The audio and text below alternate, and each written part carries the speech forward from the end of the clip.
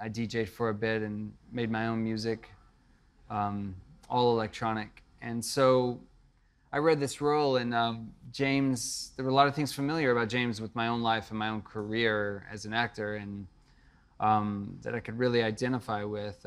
He definitely was his own person, though, and that was equally as interesting because the world of DJing is such an interesting world to me, as I wanted to kind of be a part of that at one point.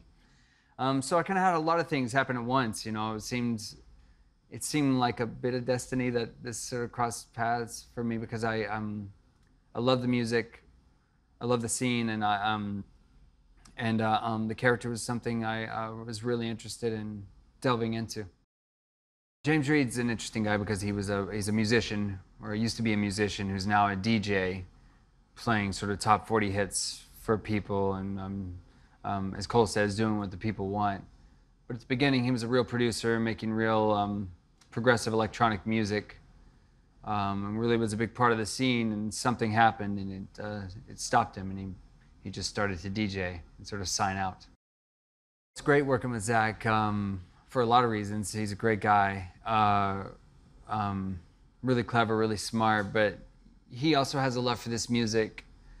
And I think that's so important. Max and I and he and a lot of people on this film have a lot of love for variations of electronic music and club music. And you know, when you got that kind of passion for it, it comes through with these characters. And that's great to see with Zac, you know, and talk with him about stuff like that. And he is you know, he's a very funny guy, and a lot of fun on set, and real positive energy about him. And I think doing great work in this film. He's bringing doing some nice subtle work, and adding a lot of depth to this character. Emily is great as well. Emily is, you